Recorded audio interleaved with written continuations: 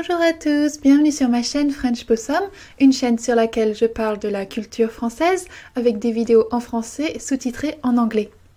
Après plusieurs vidéos sur l'éducation en France, je vais vous parler aujourd'hui de la fête nationale du 14 juillet qui commémore non pas un, mais deux événements importants de l'histoire française.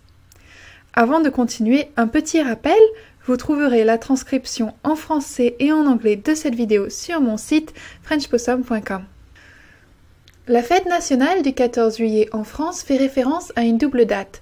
La première date est le 14 juillet 1789, qui est la date de la prise de la Bastille. Cette date est un moment fort de la Révolution française. En effet, ce jour-là, le peuple de Paris prend d'assaut la Bastille, une grande forteresse qui servait en partie à emprisonner les prisonniers politiques sur ordre du roi. Une autre raison derrière l'attaque de la Bastille est simplement que le peuple avait besoin de munitions et de poudre pour commencer ce qui allait devenir la Révolution française. Le peuple parisien s'empare de la forteresse après un siège d'une journée, avant de la détruire dès le lendemain. Les conséquences de cette journée sont très importantes, car c'est la première victoire du peuple contre la monarchie absolue. La fête nationale du 14 juillet commémore aussi une deuxième date, moins sanglante celle-là, la date du 14 juillet 1790, jour de la fête de la Fédération qui s'est déroulée un an après la prise de la Bastille. Le but de cette fête était de commémorer la réconciliation et l'unité de tous les Français. Le roi Louis XVI y a prêté serment de servir la nation, en présence d'une grande foule et des députés de l'Assemblée nationale. En France, on célèbre le 14 juillet de plusieurs façons.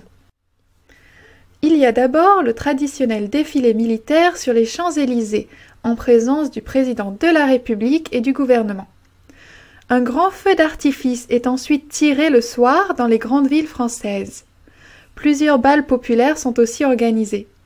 Ailleurs dans le monde, les ambassades et les associations françaises organisent également de nombreux événements. Merci beaucoup d'avoir regardé cette vidéo, j'espère qu'elle vous a plu. Pendant les vacances scolaires de juillet et d'août, je ne publierai plus de vidéos sur YouTube, mais je continuerai à mettre des transcriptions en ligne sur le site frenchpossum.com. Sur YouTube, je vous donne donc rendez-vous à la rentrée en septembre et je vous souhaite en attendant de très bonnes vacances. Pendant les vacances, vous pouvez me suivre sur les réseaux sociaux et sur le blog frenchpossum.com. À bientôt, bye bye!